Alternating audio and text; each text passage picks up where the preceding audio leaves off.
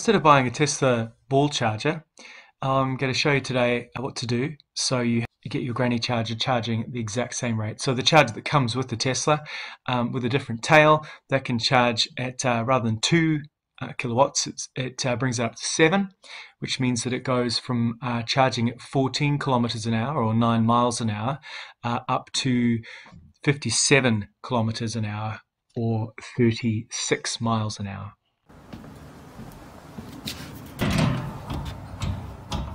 So this is the 32 amp breaker I had installed.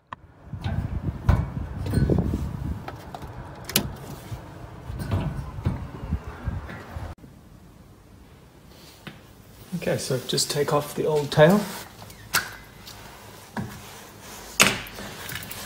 Put on the new tail.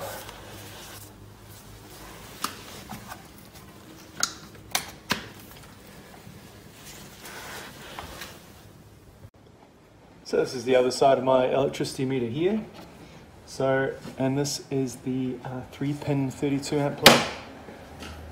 So I just plug it in there. And then plug in the charger.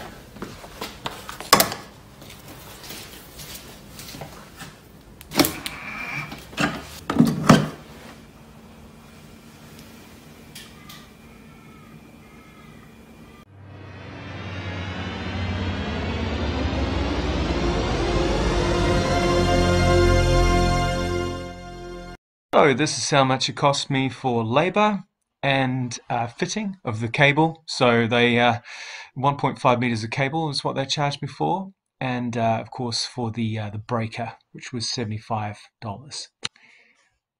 This was the socket, so it's 3322. I got that from an Australian vendor, which will be below in the description. And this is the plug which I bought from an American vendor, which took about 22 days to arrive. The Australian socket took about maybe 4 or 5 days. And these are the totals. So if you're in Australia, $331.78 was the total. But of course, roughly this is what will cost you in other countries, and that all depends on your cost of labor and length of cable.